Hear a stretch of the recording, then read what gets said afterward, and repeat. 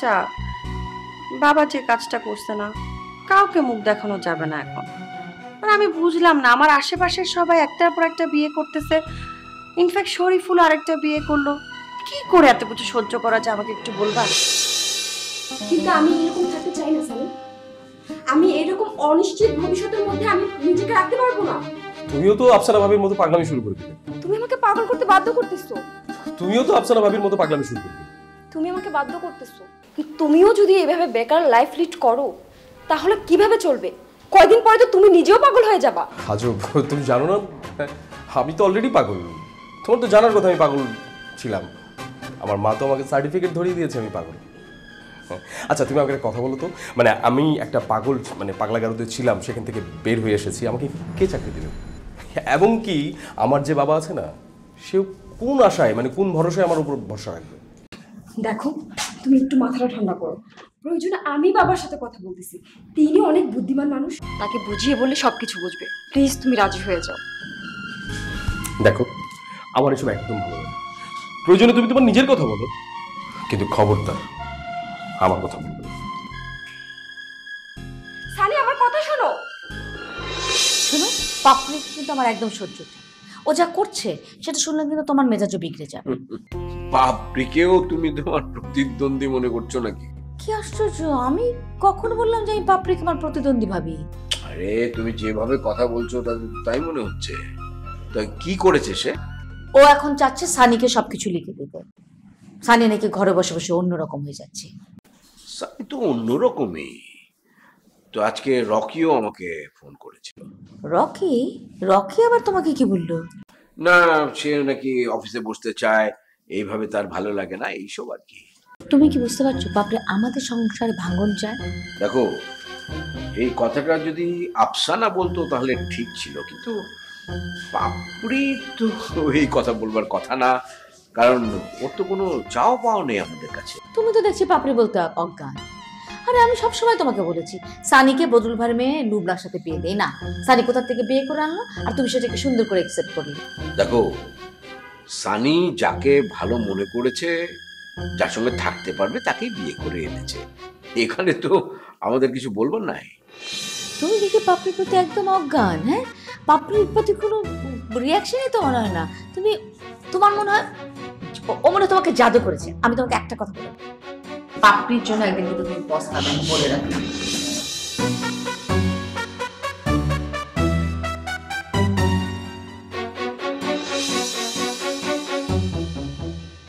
তুই এই বাড়িতে কেন এসেছিস? তুমি আমাকে আসতে বাধ্য করেছো বাবা। তো আচ্ছা বলো তো, তুমি কি কাজটা করলে বাবা? তুমি এমন একটা কাজ করতে পারলে? তোর স্বামী যেভাবে করেছে, তোর ভাইয়েরা যেভাবে করেছে, আমি সেভাবেই করেছি। তোর জ্বলছে কেন? কারণ বাবা, তোমার জন্য আমি সব জায়গায় ছোট হয়ে যাচ্ছি, কোথাও মুখ দেখাতে পারছি না। আর সবচেয়ে বড় কথা হচ্ছে বাবা, তুমি আমার মাকে ঠকিয়েছো। আমি কাউকে কোনো কিছু ঠকাইনি। তোর মাই বাধ্য করেছে আমাকে এই বিয়ে করতে। মিথ্যে কথা বাবা। মিথ্যে কথা? তুই আমাকে মিথ্যেবাদী বলছিস? যেটা সত্যি আমি সেটাই বলছি। তাহলে যেটা সত্যি সেটাও বল। তোর ছোট মায়ের গায়ে তুই হাত তুলেছিস কেন? হাত তুলিনি বাবা, কিন্তু আমার হাতটা তোলা উচিত ছিল। উনাকে একটা থাপ্পড়ি মারা উচিত ছিল। বরং তুমি বলতে পারো আমি তোমাকে রেসপেক্ট দিয়েছি। আমার বউয়ের গায়ে যে হাত তোলে তার এই বাড়িতে থাকার কোনো অধিকার নেই। তুই এই মুহূর্তেই বাড়ি থেকে চলে যা। আমার ছোট বোন কোথায় যাবে বাবা? কোথাও যাবে না। আমার ছোট বোন কি আমার মাকে অসম্মান করেছে? মোটেও না। আমার ছোট বোন তো অসম্মান যদি করে থাকে তাহলে করেছে ওই সার্ভেন্ট ময়নাকে। তার জন্য রুবিনাকে বাড়ির বাইরে চলে যেতে হবে? রুবিনা যদি এই বাড়ি থেকে চলে যায় তাহলে আমরা কেন এই বাড়িতে থাকবো? সবাই কি একসাথে বলো? তোরা সবাই চলে যায় নাকি? তোকে এসবের মধ্যে কি আসতে বলছি? এই বাড়িতে আমি যা বলবো সেটাই আইন। তোমার আইনের নিকুচি করি বাবা আমি। তোমাকে বাবা বলতে আমাদের ঘৃণা হয়। ও, এখন বোনের জন্য দরজা করে উঠছে না? তো বোন যখন নিখোঁজ ছিল তখন তো কোনো খোঁজ করিসনি। বাবা তুমি ভাইয়াকে কেন বলছো? আমি যখন নিখোঁজ ছিলাম তুমিও কি আমার খোঁজ নিয়েছিলে? কেন শুধু শুধু সময় নষ্ট করছিস ওনার সঙ্গে কথা বলে? উনি তো আমাদের বাবা হিসাবে এখানে দাঁড়াননি, দেখছিস না? একটা অচেনা মানুষ উনি। শুধু শুধু সময় নষ্ট করিস না, কারণ হৃদয় জ্ঞান ওনার এখন নেই। চল।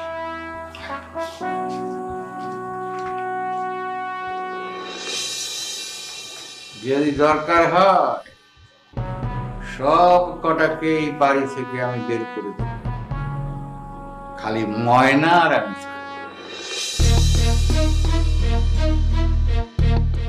বাবা, আফসানের সাথে যা হচ্ছে তাকে ঠিক হচ্ছে? আফসানের সাথে কি হচ্ছে এটা নিয়ে তুমি এত ভাবছো কেন? হ্যাঁ, কিন্তু আফসানা যে আমাদের অফিসে গিয়ে আমাদের মান সম্মান হানি করার চেষ্টা করলো সেটা তোমার চোখে পড়ছে না?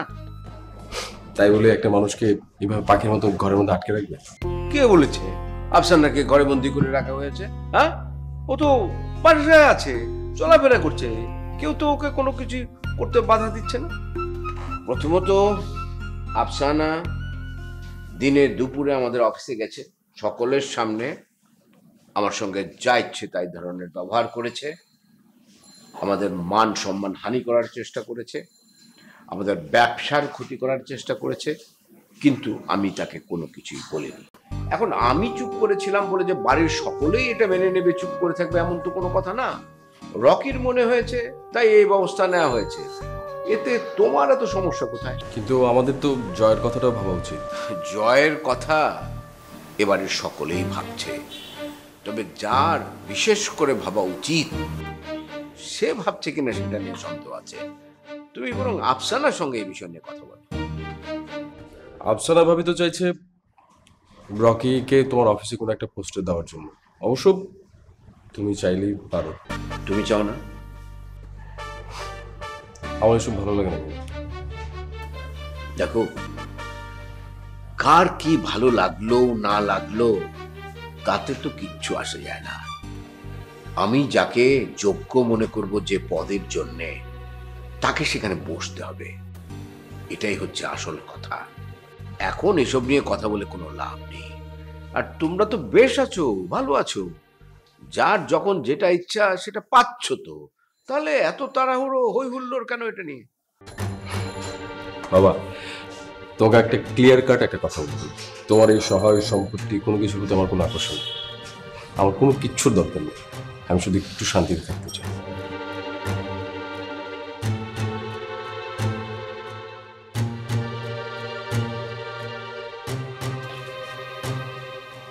আরে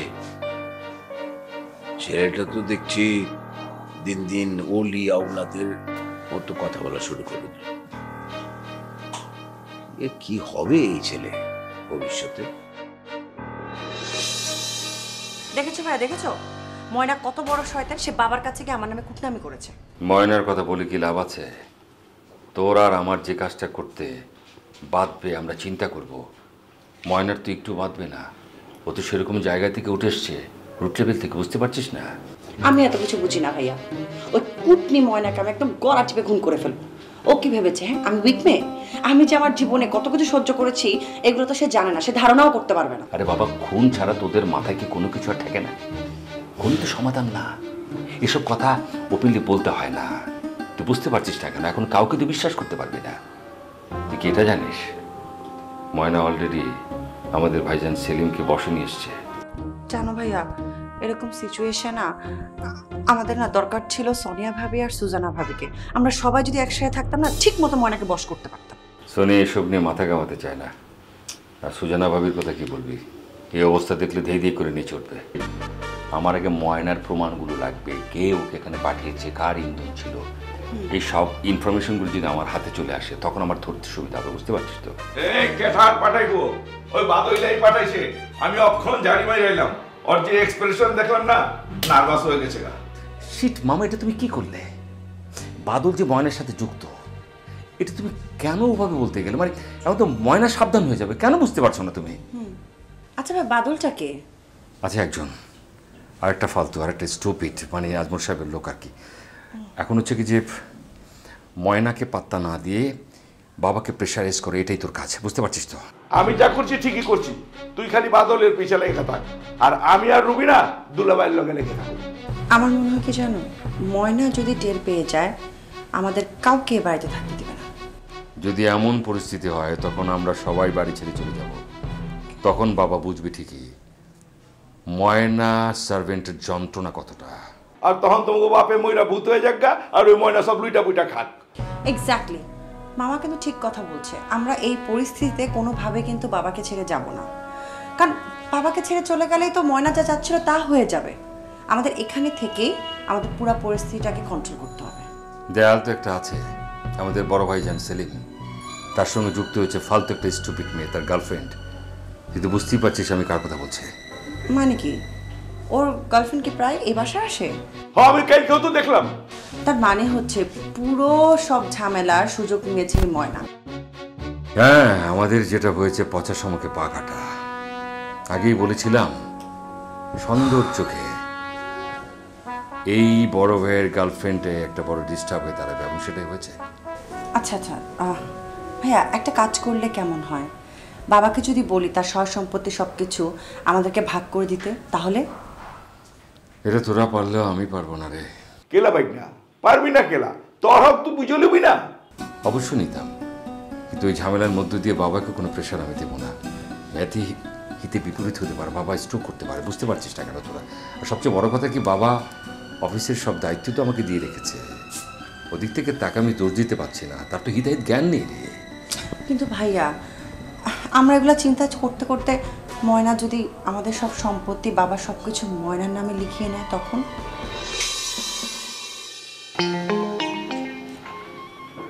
ময়না, কি হলো? এরকম গুম হয়ে বসে আছো কেন?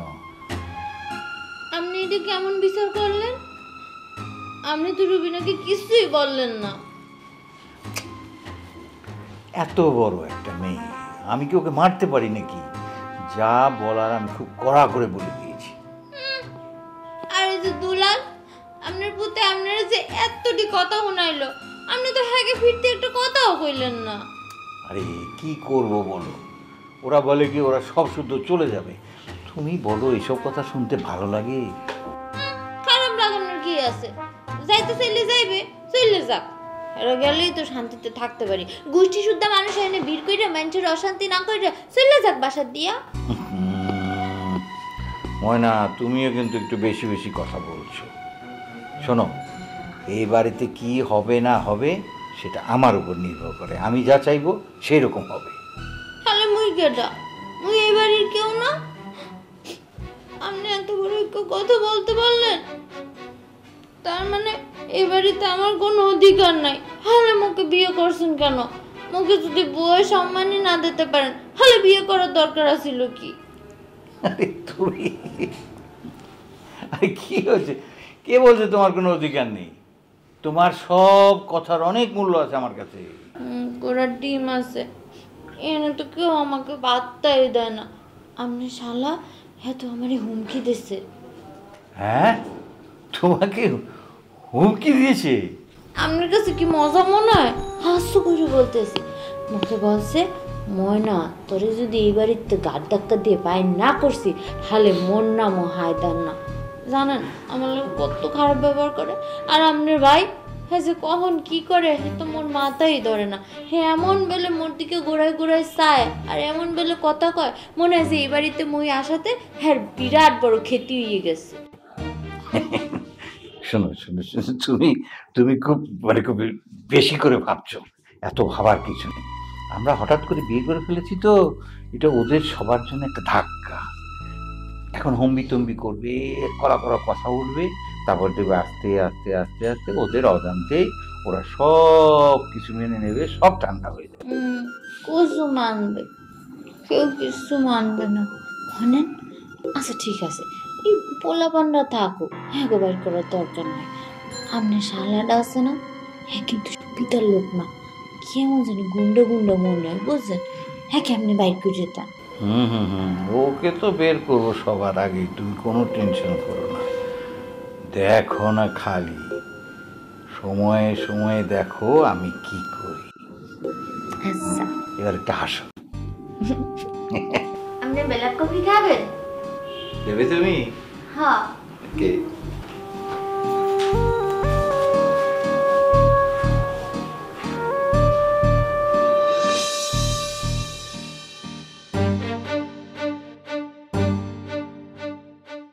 ভাতিজা, ইদানিং খেয়াল করতেছি তুমি ছাদে এসে একটার পর একটা সিগারেট খাও, কি জানি চিন্তা ভাবনা করো।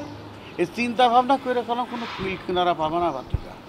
ওটা কাজ করো, তুমি অফিসে যাও, সময়ও কাটবে, নিজের মনটাও একটু ভালো। অফিসে আজকে যাব না ঠিক করেছি। আর অফিসে যে কোনো লাভ হতো না, কারণ অফিসের সবাই জানে আমার বাসায় কি চলছে। আসলে বিষয়টা খুব চিন্তা এবং লজ্জারও। পরিবার একটা মান সম্মান ব্যাপার না। এই ময়না তলে তলে যে এইগুলো করবে, আমরা কি কেউ চিন্তা করতে পারিছি? আমি কিছু করতেও পারতেছি না, আবার সত্যিও পারতেছি না। মাঝে মাঝে আমার কি মনে হয় জানেন? মনে হয় আমি সুইসাইড করে মরে যাই। চলে গেলে তো আর সব সমস্যার সমাধান হয়ে যায় না। সমস্যার সমাধানের পথ খুঁজে বাইর করতে হবে। তোমার বোর্ডার কাছ থেকে তুমি শান্তি পাইলে না, আর বাপ মার কাছ থেকেও সেরকম শান্তি পাইলে না।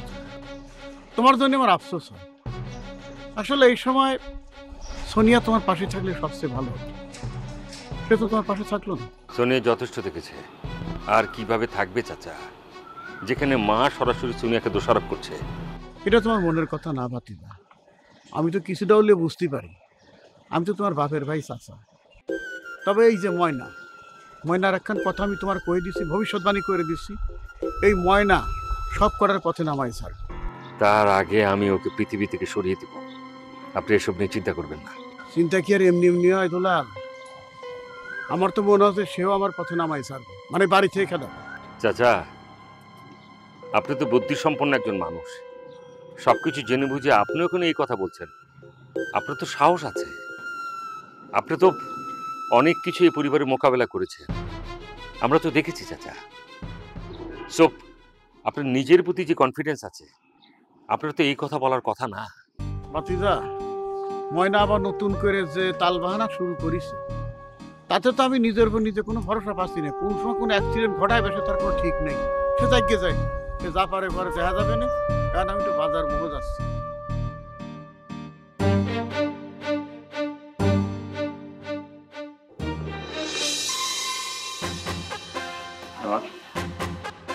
তোকে আমি বারবার বারণ করেছিলাম যে আফসানাকে রুম থেকে বের করিস না। তুই আমার কথা না শুনে ওকে রুম থেকে বের করেছিস, আর তোর বউ এখন আমার নামে ষড়যন্ত্র করছে। কি বলো মা এসব তুমি? আফসানা আবার তোমার সাথে কি ষড়যন্ত্র করলো? তোর বউ ডলির সঙ্গে কথা বলছিল, আর ডলি তাকে কি উল্টাপাল্টা বুঝিয়েছে কে জানে। আর সেজন্যই তোমার মনে হলো আফসানা তোমার নামে ষড়যন্ত্র করছে। কেন যে মা তোমার এসব মনে হয় আমি কিছুই বুঝতে পারছি না। শোন, ডলি আফসানাকে ব্যবহার করে সবাইকেই বাড়ি ছাড়া করবে, তারপর সব সম্পত্তি ও সানিকে দিবে। তুমি আফসানার মতো কথা বলা শুরু করলে মা। শোনো মা, আমি ডিসাইড করছি আমি বাবার সাথে গিয়ে কথা বলবো অফিসে যাওয়ার ব্যাপারে, বুঝতে পেরেছো? আর এদিকে সানি অফিসে বসতে চাচ্ছে। সব কিছু হয়েছে আফসানার জন্য। আফসানা যদি এরকম না করতো, সানিও তা করতো না। এতে সমস্যাটা কোথায়? অফিসে বসার সবার অধিকার আছে। সানির যেরকম অধিকার আছে তেমনি আমারও আছে, তাই না? এটা কি বাদল? পিস্তল। পিস্তল তার মানে তুমি আমাকে মেরে ফেলতে চাচ্ছ বাদল? বাদল প্লিজ, তুমি আমাকে হত্যা করো না, তুমি আমাকে মেরে ফেলো না, তোমার কাছে আমি ক্ষমা চাচ্ছি বাদল। বউ হয় না কেন মেয়ের মতো, শাশুড়ি হয় না কেন মায়ের মতো, ক্ষণে ক্ষণে দিনে দিনে কত কথা হয়, কেউ বা থাকে শান্তিতে আর কেউ বা থাকে ভয়, কথার কাটাকুটি